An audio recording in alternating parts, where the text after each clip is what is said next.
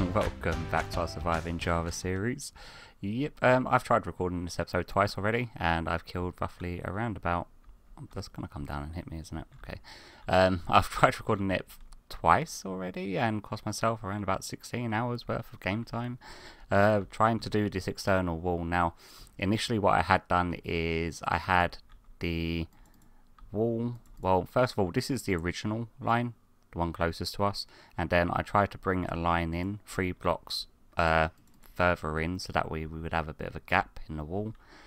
But I built it all the way up, and I built it all the way up, all the way round in an effort to sort of do a time lapse of it, and I sort of winged it. I didn't get the circle measurements down correctly, so the circle was a little bit skewed in places, a little bit off.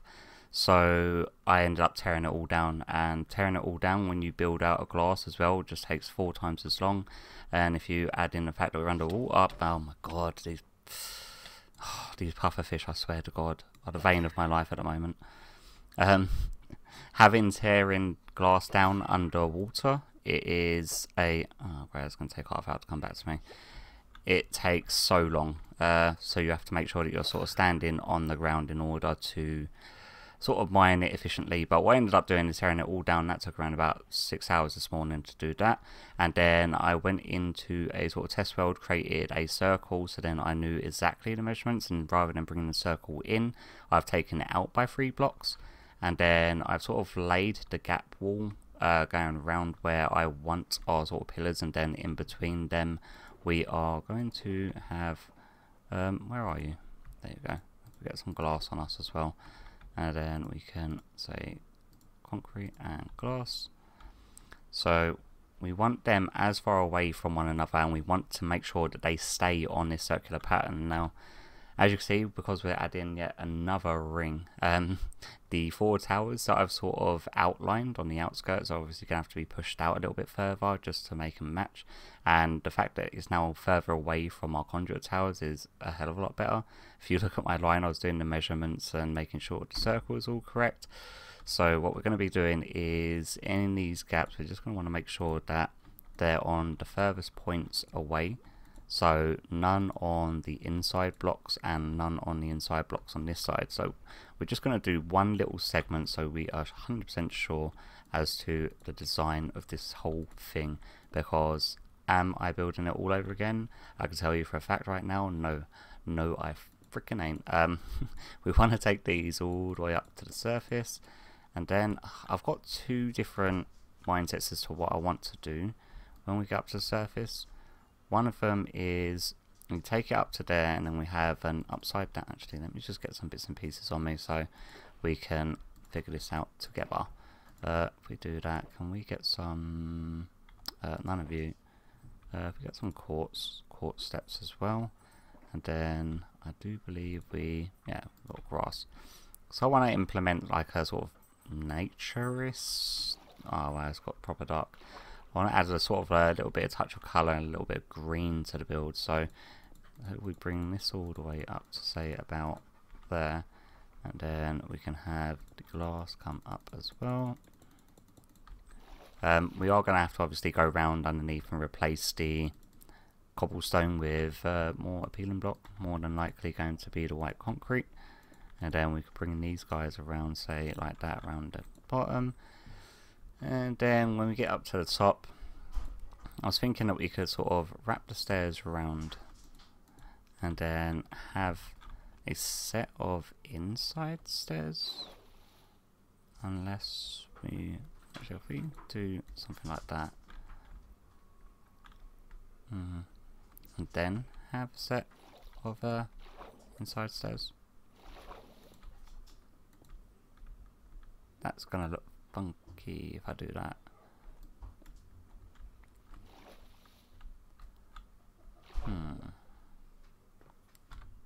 Alright, so I've got a sort of workable concept that I'm quite happy with. So the only bit I'm not 100% settled on is this little ridge bit here. I don't know whether to go with diorite or quartz. Quartz looks a lot cleaner, but diorite sort of blends it in, and a mixture of both we can probably see how it looks. And then on top we've got a grass, so we've got the indent of a little water line just to sort of blend it in a bit, and then it sort of is going to be far enough away from the watchtower that it's not going to look cramped, which is the only thing I was sort of screwed up last time, because well, not the only thing, the skewness of the circle that I done freehand was absolutely horrendous. If I can sort of salvage a screenshot from the failed attempt, then I definitely will, and I'll show it on screen roughly about now if I have got it. But otherwise, what I want to do is then clear out the water in the middle of this, and then do lines of end rods as center as I can, all the way down and around. But what I'm thinking of doing is doing one whole segment, and then taking a step back and stepping back and seeing how it looks is what I want to say. But I think if we zoom in on our little mini-map, we can sort of get a rough idea of how it's going to look on here. So we're going to have like green segments coming around here, which I really want, because then I want them to bleed in from the watchtowers coming to the center, and then have a sort of a natural scape around the center where our main sort of palace is going to be, if that makes sense. So it sort of all links up with the outer walls, and then it sort of works its way in. And I actually do like this design. If we can sort of get a little step back and just get an aerial view. Yeah, so you're coming in with that going all the way around, provided that it's done uniformly. I'm going to go with that, uniformedly. I don't think that's a word, but yeah, screw it. As long as it's all uniform and in equal proportion, and it doesn't look disproportionate to the watchtowers that we've got, well, the conduit towers. I still need to do something with the insides of them. I was meant to be putting coral reef and lighting them up, but I may just light them up with the... Actually, I can't do that without taking out the water. I might light them up with, what are they called? Sea lanterns, because Shifty, who is one of the people, one of the new people on the server, has actually made a guardian farm, and he's got readily access to a lot of sea lanterns. But yeah, what I'm going to do, I'm going to build up this segment, and I'll bring you back once that's done. Alright then guys, so it took around about 2.5 to 3 hours to put this thing together, and I actually really like the way that it's coming out. I've replaced all of the blocks at the bottom, so we've got all of the concrete, so it's nice polished off, and then we've got the end rods going up, and it's joining at another block at the top. I still need to go round underneath and actually half slab underneath the dirt just to hide that. It's not too much of an issue, because it's unlikely, unless you're swimming directly up to the wall and underneath like that, you're unlikely to see it, but it's going to be one of them things that I know is there. I've also gone along, and where the end rods come up, I've actually just broken a block of the grass and replaced it with a sea lantern with a carpet underneath, and that is just so that this doesn't become a bit of a mob trap, because I did notice that when I was building it, it was spawning mobs like crazy, because obviously we're in the middle of the ocean, there's barely any spawnable spots anywhere around it, because I go lighting up the caves. I lit up all the caves mainly because of the creeper farm over there, but what I want to do is actually see what this thing looks like at night, which is the main thing. I have asked everyone on, well, the other two that are currently on the server not to sleep. I think Capta's AFK, so I don't think he's a worry, and Redacto over there has already agreed not to sleep. So yeah, I guess I'll catch you back in a few minutes when the sun starts going down. And it's night time, so let's sort of take a fly back and just see how it looks. The sun hasn't completely gone down yet, but this side it does look dark, so yeah, and as you can see, it proper stands out, which I love. Basically, you've got all the sea pickles over around in the coral reef, which is lighting that up, and then the fact that the entire underneath as well as on top of the pathway is illuminated, I really do like. And the thing is, like, if we go into the water, we get hit with the conduit effect before we even see it. So we don't really notice it when we're under the water that much, but when you're flying in and flying around, and obviously once we've got like the main palace building up in the middle, then the view of that going around, and obviously as the sort of area progresses, what I'm thinking that we could probably do is probably do some archways going along this, or flowers or custom trees, just something to sort of fill it out, because obviously I don't want it just staying dead flat. But for the time being, as a start on the outside perimeter walls, it's not bad going at all, and it's relatively easy to do, so there's not like a huge amount of detail in it, but there's enough just to make it interesting and It's not, basically, it doesn't look noisy or crowded with too much depth or too much detail. And the fact that you've got glass on both sides of the wall, it adds more depth than you actually need, because then you've got the end rod light strips in the middle as well as the columns either side, which is done with the glass. So it feels like there's a lot more depth than there actually is, especially when you're flying in from different angles, because you can see pretty much all the way through it. And then you've also got the little depth on the edges of the pathways using these little waterlogged stairs, which just add like a little blue trim just to sort of fade it in nicely. So I'm happy with that. What we're going to do is probably crack on with a time lapse doing the other 3 quadrants, which is going to take me into the better part of tonight. And yeah, I guess I'll catch you back for something else after we've hopefully got these other 3 done.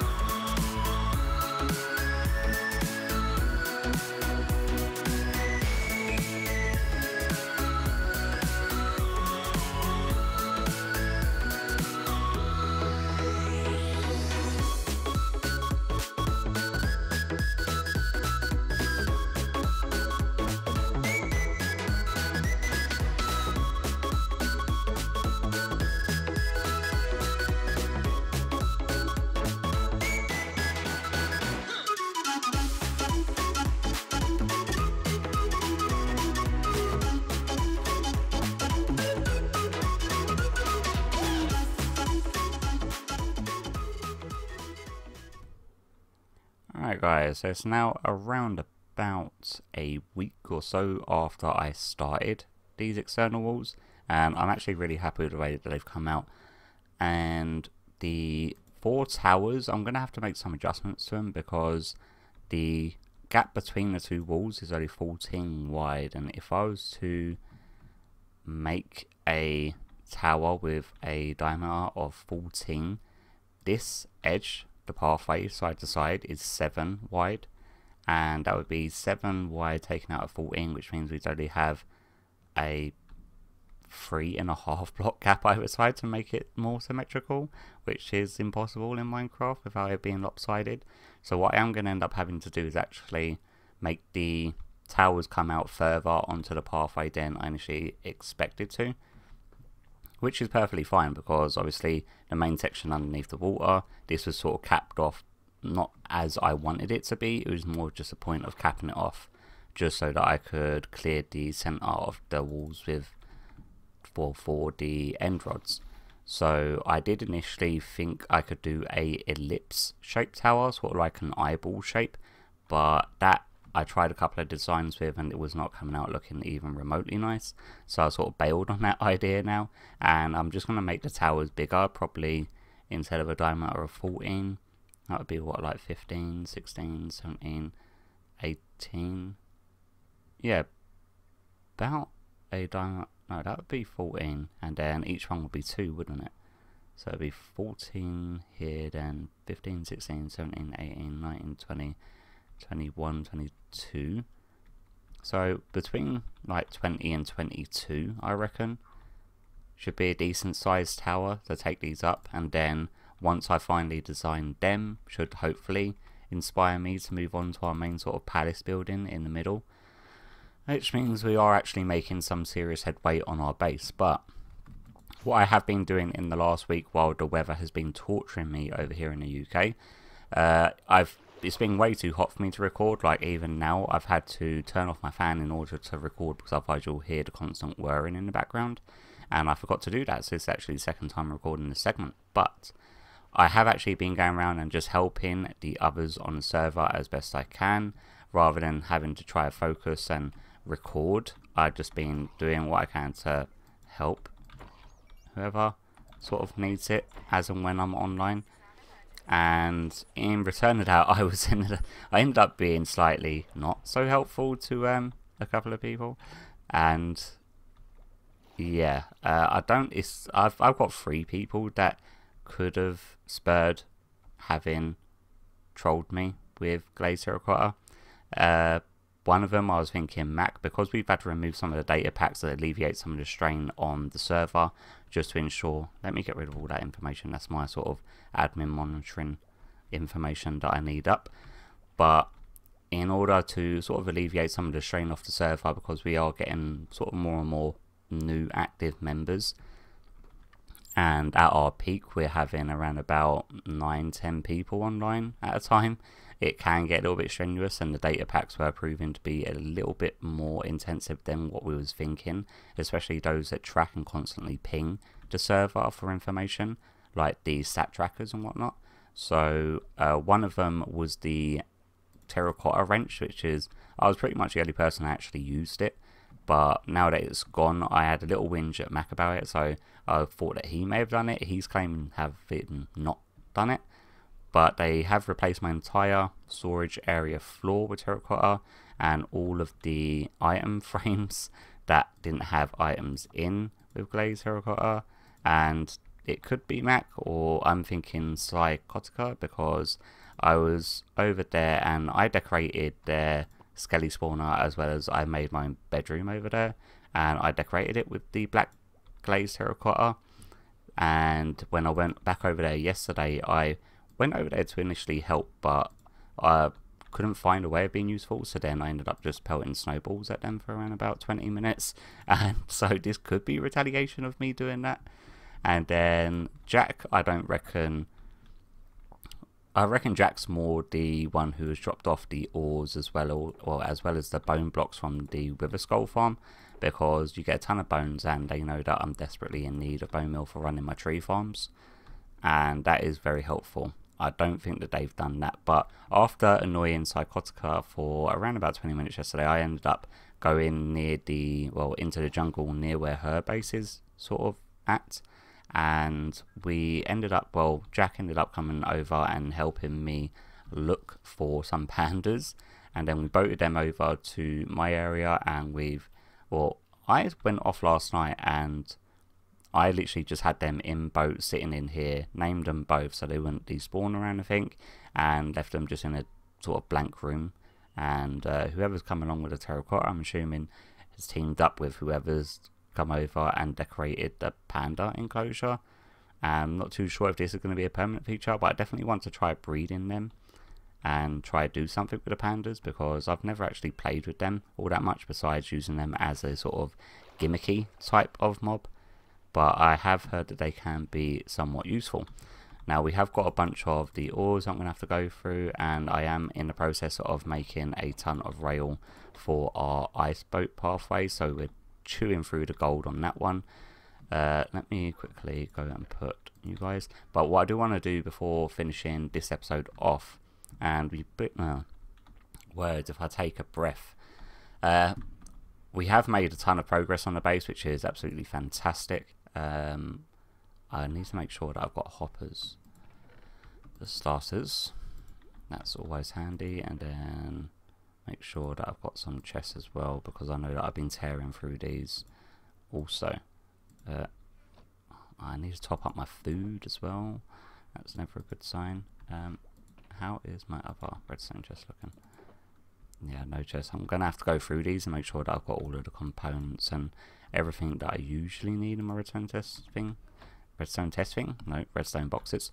Yeah, what I want to do is actually go and make just a little quick contraption over at one of the pigling bartering, well, actually at my pigling bartering farm, and that's to convert the whatchamacallits, the basic fire resistance potions into 8-minute long ones, because obviously it's a little bit of a waste having them not be 8 minutes. And at the moment, if you saw in my main storage room, I've just got like a brewing stand in the middle, which is where I've been doing it, and it's very, very sort of tedious and just one of them little things I'd rather just have automated. And the system that I'm going to be doing is not going to be overly fancy, it's not going to be very overly technical. I'm just going to have it running off of a standard hopper clock, just so I don't have to worry about having to do the auto timings off of it. And yeah, we have got a big old area over here which is more than capable of holding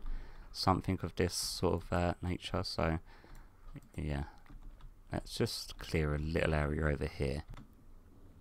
Okay, so I cleared a little room. We're going to make sure that it's centered with our elevator, just so it doesn't drive me up the wall with it being off-centered.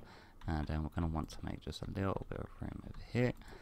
And what I'm thinking is we want our hopper doodad to be in here. And then we're going to want our actual brewing stand. We've got a bunch of them in our go-go chest. Want that like so. And then we're going to want to feed obviously a bunch of different stuff into this. So we're going to want, I do believe, one side is for blaze powder, one side is for the half brewed potions, and then the top is the actual ingredient. So let's say if we done that, and then we can do one of these, say like that, and then we can do one of these like that. And our main concern is locking this hopper and the one underneath. So if we were to say bust out, just this is very precarious leaning over this thing. I do not like it at all. It feels very, very unsafe. We do something like that. Let's clear a little bit of room. Okay. And what we're going to be doing is just having a hopper clock sort of locking and unlocking the actual hoppers, but I do want a block that I'm not going to accidentally break. Have we got anything like that? Okay, I think we've got everything in place. The hopper clock has 58 items in, which is just about enough time. I think it may be slightly longer than necessary in order for the potion to finish brewing, but we are, however, going to need redstone for the upgraded potions coming into the top as our main ingredient. We're also going to need blaze powder. We got yes we do. Grab you, and then blaze powder. That is from this side, is it not? Yep, so we've got that feeding in, and then our potions that need upgrading go into here, and that should be our output. But we have got a bunch of crap on us in, well, we're going to need that so-called crap in order to actually patch up the roof area. So let me do this and just put all of that stuff in there for the time being, and then our redstone bits and pieces can come into here, and then our not you, into you. Is that good? So what repeaters on us? Thank you.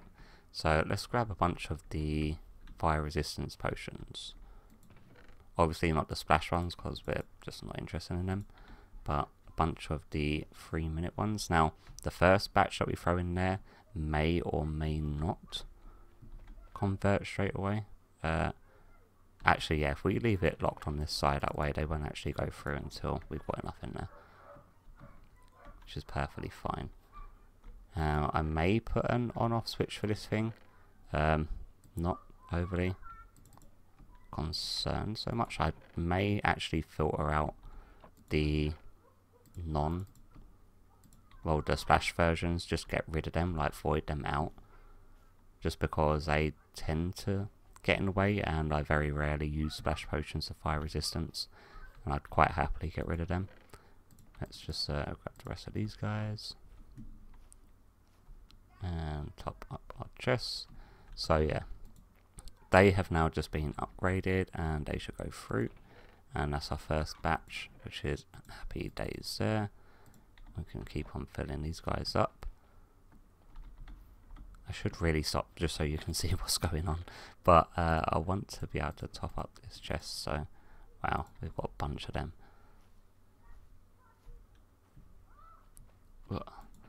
Good thing about this is that it doesn't need to be rapid and it doesn't need to be overly quick. It just needs to be able to convert them without me having to do it manually.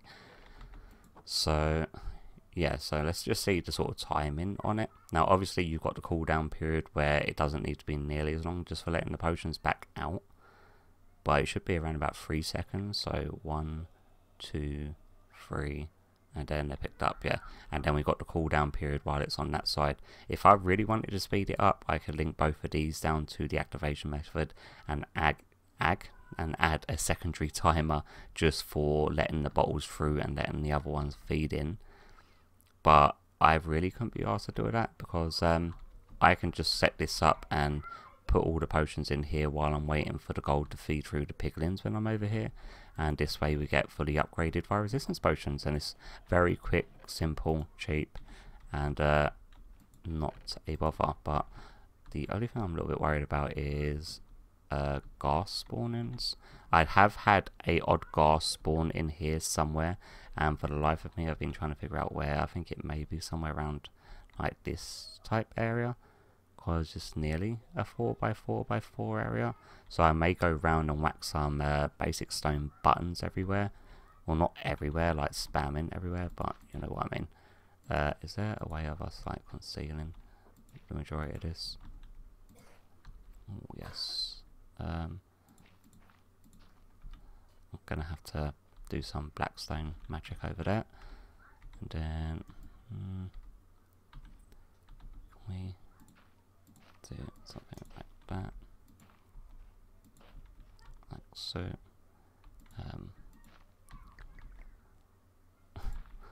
Not too sure if I like that noise all that much. Do something like that, and then what other blocks have we got? Got dead coral, you, awesome. Then you, fine, you. It's not looking too bad. I am going to have to obviously go back there and fill out the spots that do not look fantastic, and probably put some upside down stairs above the chest to prevent it, because now I'm not going to be able to open this one, am I? Because that was silly of me. Yeah, I'm going to have to grab some more blocks just to tidy this up, but this will now completely, fully and auto upgrade our potions of fire resistance, because if you have a look at my chest, I'm actually out of the upgraded versions. And yeah, playing in the Nether and helping Jack clear their area for their base, which I was doing for the majority yesterday, yeah, fire resistance potions definitely would have been a handy thing to have. But now that we've got this, it's not going to be a problem, and we can upgrade the rest of these. And probably, you know, I probably am just going to go through and get rid of all of the splash potions, because yeah, I don't really need them. But I may sort out a secondary system for doing this automatically, so have a dispenser just feeding into a hopper that feeds before going into this line of chest, so that way it will shoot the items out that are splash potions and instantly smash them, while everything else will sort of just drop as entities and be picked back up, which is the plan of getting rid of them. I need to figure out ways of dealing with the iron boots, though. I'll probably smelt them in a fashion. But yeah, nevertheless, that's going to be it for me today. We've made a bunch of progress on our base area, and we've now upgraded it. Well, we've got a little potion brewing upgrade station over at our pigling bartering center, which is very much needed. And hopefully you've enjoyed today's episode, and hopefully I'll catch you all in the next one. Bye bye.